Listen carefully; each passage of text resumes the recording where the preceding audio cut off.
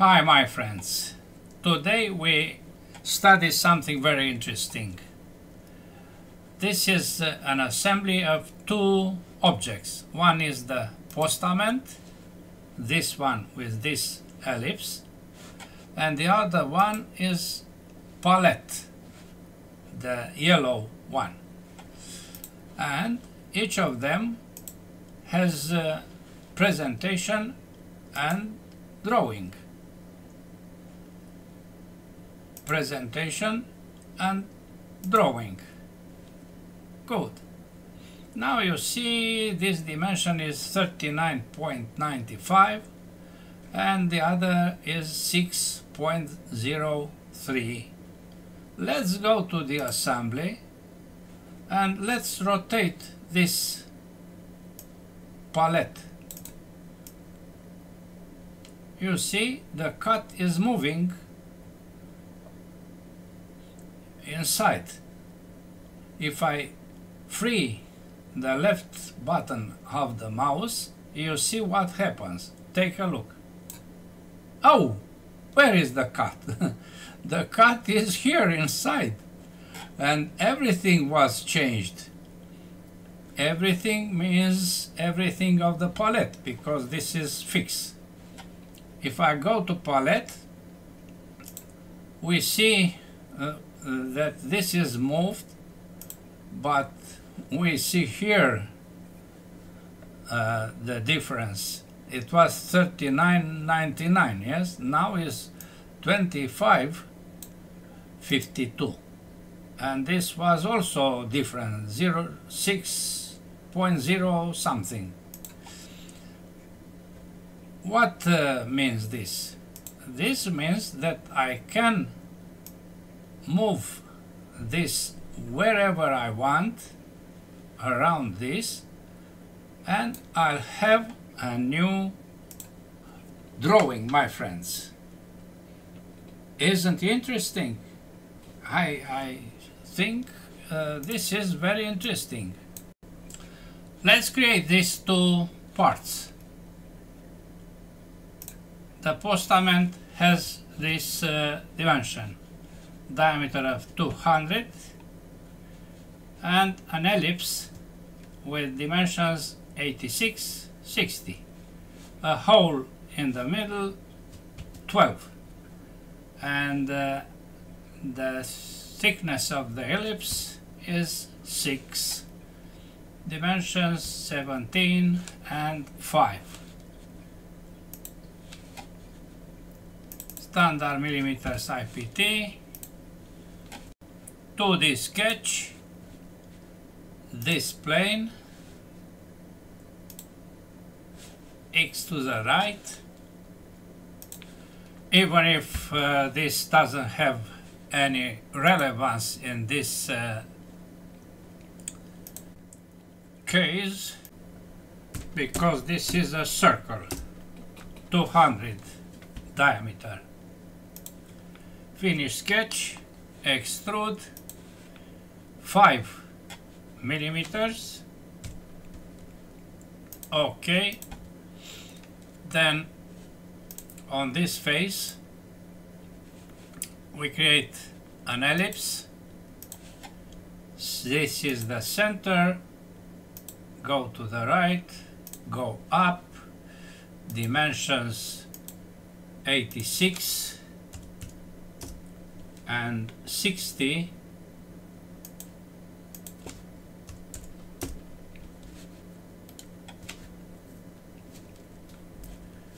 Then offset to the inside of 6.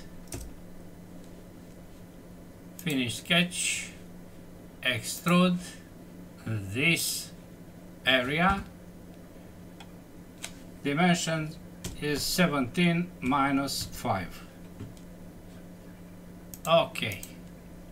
Material, stainless steel, and this face is red.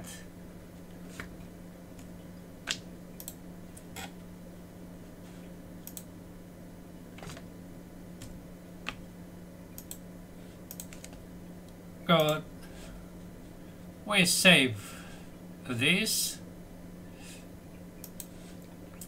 under the name PO from postament. Save. The other component of this assembly is the palette with dimensions as you can see here, but without this 20, 100, radius 8, 25, 20, 12, 5, 6, 15. New standard millimeters IPT, sketch, XY plane, and lines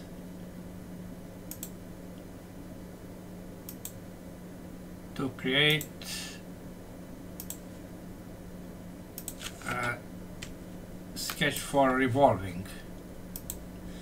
This line must contain the center point, and also this.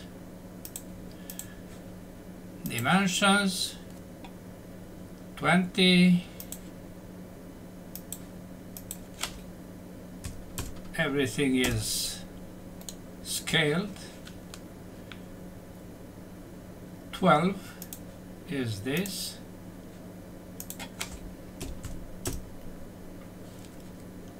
5 here, and 15 all.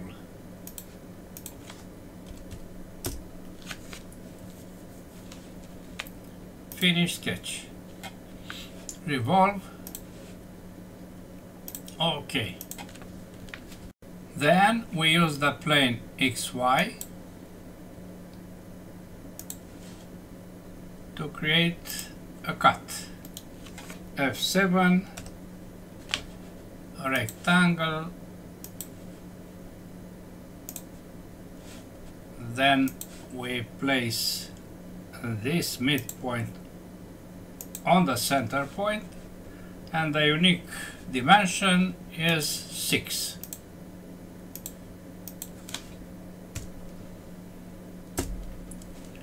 Finish sketch, extrude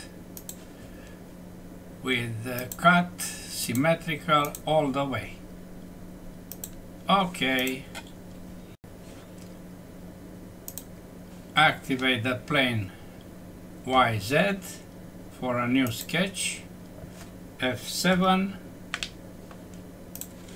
We project this line and we create a rectangle with the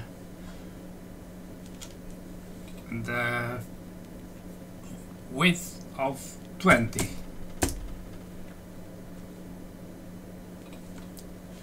The other dimension starts from the center point and is 100. Finish sketch, extrude, symmetrical on 6. Okay. We apply fillet of 8 and a chamfer of 0.5 millimeters. The material is brass, soft yellow. Save. The name is PA from palette. Good. Having these two parts, we create the assembly. New standard millimeters IM, place, and we place PO, the postament. Place grounded at origin. then space to repeat the previous order, and we select PA. This PA palette with the insert is, but I forgot the hole here. Oh my god. Double click on this hole, 12, this face, this center, and through. Now is okay. I save this and I find it in the assembly. You see, I apply constraint, insert this circle over this circle. Okay, now you see we can rotate this, but they are interferencing. We can see this by using inspect, analyze interference, define set number 1. Set number 1 is only one part, not more of one. Set 2 is the other part, not any other. Okay, now we see here a volume that is the interference between these two parts. Okay, we know that this is an interference. Now, since these two objects are interfering, we want to create that adjustable cut. To do this, I close these two, the components, and I keep this new assembly. Then I use a special procedure, double click on this part what will be cutted, then we use the tool copy object and we select the other object, not this one, the other, because I want to bring that second object in the definition of this object. We keep this option as a surface. Okay, and now you see here an adaptive mark.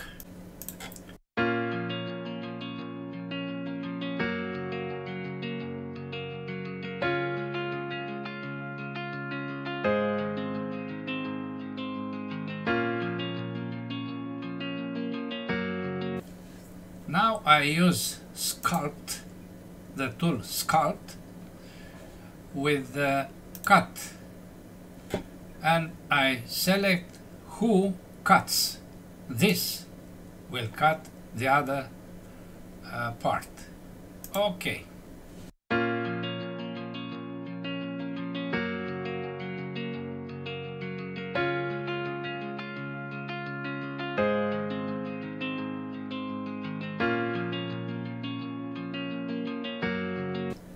We go back to the assembly, and now we have what we wanted. You see, we save the assembly in this condition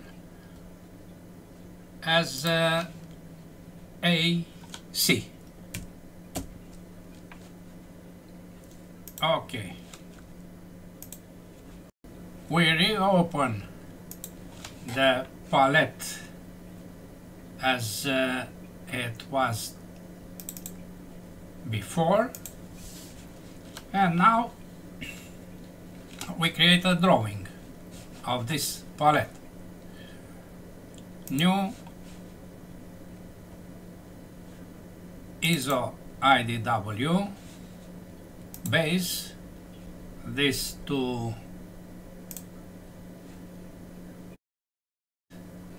view with their dimensions, but I don't place here but this dimension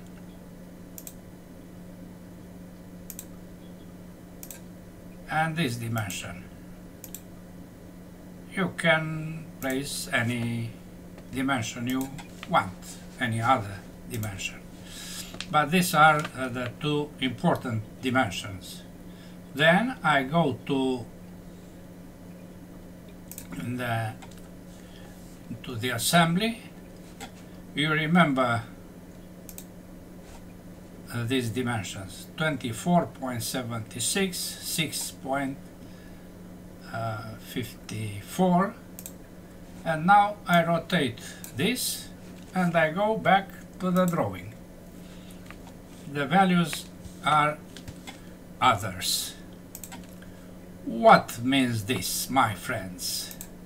This means that you can have an object with its drawing to be modified by using the freedom of that object and to obtain the suitable drawing for create that object in that very position. That's all for today. Thanks for watching. Bye bye.